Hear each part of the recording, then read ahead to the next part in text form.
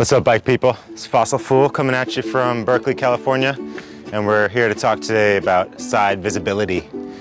Now, you should definitely be using blinkies on your bike. I love blinkies, they're great, but blinkies have this nasty habit where they're really bright from the front, but they're not so bright even 10 or 20 degrees off to the side.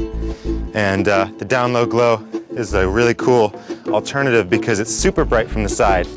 And so it really complements the blinkies. So it's a Tuesday night, weekday commute, and we're here in downtown Berkeley demonstrating one of the unique safety features of the down low glow, which is the side visibility.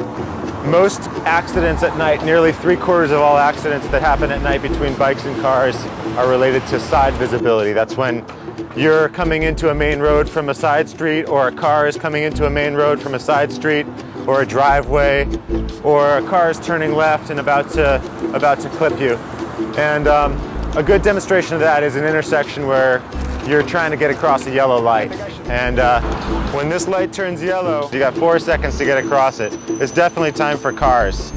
And as a cyclist, you're always making these decisions, should I go for it or not? And it has nothing to do with being rebellious, racing for that yellow light. It's just a practical decision. You've got speed, you need to know whether to hit the brakes or whether to try to carry some speed through that intersection and get across it. And when you got the down low glow on your bike, you're going to be able to make more of those decisions with confidence, knowing that people from the left, the right, and the front are going to see you. On the street,